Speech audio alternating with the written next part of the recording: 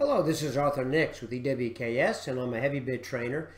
And today I'm going to do an interesting exercise in HeavyBid where I have an activity, the same activity throughout the estimate, and I'm going to replace it with the same activity, or I could even replace it with another activity in the estimate. So this is not exactly a feature that resides in HeavyBid, but using a few features in HeavyBid, I can accomplish the same thing. So I think you'll enjoy this video if you have application for it. Let's say, like in my example, what I have is I have an activity that is specifically utility cleanup. And what I want to do is I have it throughout the estimate. I probably have modified it. Let's say, for example, I modified it for each type of activity, and now I just kind of want to wipe it out and restore it back with an activity that is consistent throughout the estimate. Okay, so and we'll cover the example as I get into it. So before we get into the exercise, let's look and see what HeavyBid does have for find and replace. So we can find those functions up here in Edit, and first of all we have replace resources. So we can take any resource, be it labor, equipment, or local materials, and replace it with another. So, you know, if I want to replace a labor foreman with maybe some other type of a labor foreman, I could do that with this function or piece of equipment. Another one that we have is replace crews, where I can take one crew and replace it with another crew throughout the estimate. And we can even hide, modify crews. You notice we can see where the crews are, so we can uncheck them. Maybe we don't want to replace them in certain areas. So pretty powerful function, and one that you should probably have in your toolbox. But still, it doesn't answer the question, how can I take an activity, let's say in this example, a activity that I have throughout the estimate many times, and replace it back with maybe the default activity in the Activity Codebook. And we'll go over maybe some different scenarios concerning this. So for this example, what we're going to do is we're going to take this activity, and the activity is of course this one I have, clean up after utility installation, and we're going to take it and replace it with the one that's in the Activity Codebook. So, step one, I have to find and compile where this activity is. So where I want to do this, I can do two places. I could do it in the query, or I could do it in the edit activity. I choose the change activity data function here in the edit, because also this is where I'm going to delete it after I make a list of it. All right, so what I'm going to do here is I'm going to go, first of all, down here to my filters, and I'm going to go into my activity filters, and down here to my activities, and the one that I want to filter on, let's find it, 56010, and I click that, and there's my list right there. Now I can also use the customize feature right here, and I can say, well, I want to see my production type, production rate, and calendar, let's say, for instance here. So I can see a lot of information here. You can see I got different productions here. And the thing is, I could, you notice on the right-hand side, I could take these and make them uniform production rate, but that's not exactly what I want to do here, because I also want to make a modification with the material that comes in with this. So, but it's true that I could standardize the production right here if I wanted to. Okay, so now I have this list up here. How do I get it out to a list in Excel? I just merely right-click, send to Excel. Creates the Excel workbook here. I'm going to go ahead and save it. and I'm going to put it on my desktop, and I'm just going to call this activity list. There you go. So I got my activity list. Next step, I'm also going to back it up, right? Just in case something happens, I'm going to back this up. Probably should have done that in the very beginning. And I'm going to say back up. I'm going to say May. Today's date is the 21st. All right, so you see how I can kind of append this and make this have more information here if I want to. And I go ahead and back this up. All right, next step. So I've identified it, I've filtered on it, and now I want to delete. So I just go down here to select all, come over here, and there's my delete items right here on the right hand side. Now you notice at the top, last change, I might want to record that number. I don't know, because it's going to change when I bring it back in.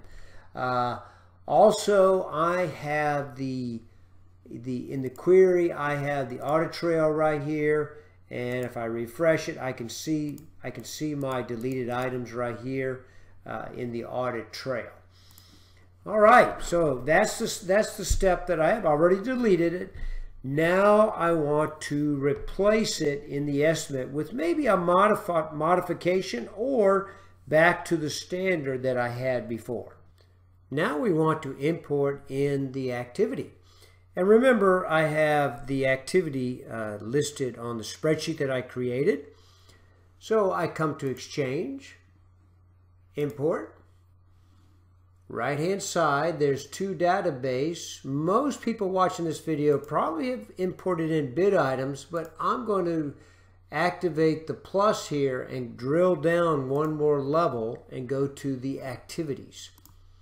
All right, now I'm going to come out here to my spreadsheet that I created, my activity list, and open that up. Now the cool thing about this is all I really need is the bid item and the activity. If I look on the right hand side, you see how that they are yellow. That means that those are the fields that are required. Everything else is optional. So I don't need all these other things I don't need, because I'm going to get the actual information from the Activity Codebook for 56010. So all I have to do now is just say B and C and do my import. There we go. If we go back to the change activity data, you can see that I brought them back in. There they are. It's at 55, production rate of 55. So you can see how it's pretty quick, and it's just a couple of steps. First I erase. Well, first I make the Excel spreadsheet, and then I erase, and then I import. All right, so spreadsheet, erase, import. So let's do this again, but maybe add a twist to it. So what I want to do is I want to take the activity that I have in the estimate and substitute another activity in its place. Same steps, but just a little bit of a twist. So what I'm going to do now is I'm going to come in here, and in my Activity Codebook, I got this is what's in the estimate, but I'm going to substitute this one right here, 56020. So let's just start again, and you can see how quick this. In fact, what we'll do is we're just going to come in and just reset and start from scratch. I'm going to go to Edit. Right now I'm in Edit, Change Activity Data. That's step one. And I filter. I go to my activity filters, and I come and filter on that 560 right there. So I establish my data for my export to my spreadsheet, and I right click, send to Excel. Done. All right, and I'm going to just call this I'm going to call this example 2. All right, I don't need that anymore. Next step, well, I'm not going to do it now, but I would probably back up the estimate. That would probably be the first thing I would do. But let's just go ahead and assume I've done that. And now I'm going to select all and delete items. Done. All right, now what I'm going to do is I'm going to go get that spreadsheet and I'm going to substitute in its place the other activity. All right, so I'm going to come out here and there's my example. Open this up. And I'm going to go with 56020 now. So I'm going to copy this down and save it. So really all I've done is establish the relationship here. This is just, this data here I don't need. It's really just these two columns, B and C. All right. So next step, I go back to my exchange. Import. I come here to my open up where it says bid items and then my activities. I already have B and C there. All I got to do is come over here to my example 2. Right? I'm only doing B and C because C is going to pick it up from the Activity Codebook. I don't need any of this other information. All right, and I do my import. It's done. If I come back here to where I have my filters, but now I'm going to come over here and I'm going to grab the 56020. All right, and there it is right there. And there is my data that I just imported. I substituted 56020 for 56010. So you can see, even though this function doesn't exactly exist in HeavyBid, it's very easy to do.